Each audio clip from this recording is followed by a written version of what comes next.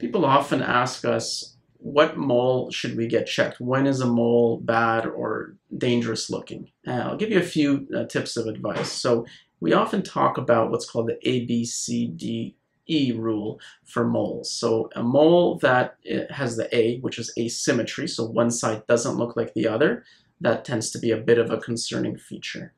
The B in that acronym stands for border, or border irregularity. So if it's not a crisp round mole or oval, but it's got a jaggedy border, that's something that also concerns us. The C stands for color, so color variegation, meaning it's not just one uniform color. So it might be brown and black, or it might have even white or red. It's got 2 or 3 colors would be a concern, or if it was pitch black in color would be a concern. The D stands for diameter. So moles that are generally 6 millimeters or larger will also concern us a bit more. E stands for evolution or change. So a mole that is changing. It's become itchy or painful or bleeding, or it's brand new. Something about it has changed. That is a concerning feature. So in and of themselves, those individual features may not be enough, but if you have 2 or 3 of those, that certainly makes us worry more and makes us want to have it assessed properly by a skin expert, a dermatologist. And we often will review that with our eye and with our experience. Sometimes we'll use a special instrument called a dermatoscope to see the mole clearer and have a better sense whether this mole is dangerous. Generally speaking, the concern with moles is mole cancer, and that would be melanoma.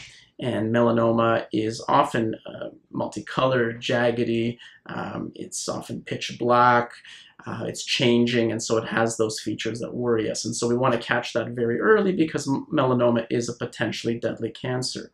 It's most commonly found on the back in men. It's most commonly found on the legs in women. But really, you can have melanoma anywhere.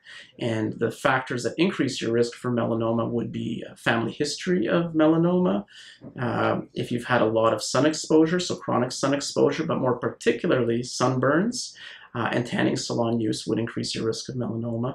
If you have a lot of irregular moles called dysplastic or atypical moles, or if you have more than 100 moles in general, would put you at risk. Being fair-skinned, freckly, light-eyed, that also puts you at a higher risk for mole cancer or melanoma.